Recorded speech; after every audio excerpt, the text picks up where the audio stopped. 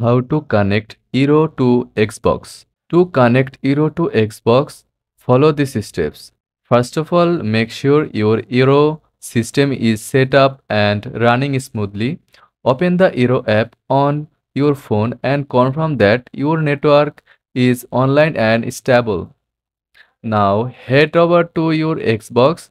From the home screen, navigate to Settings, then select Network Settings.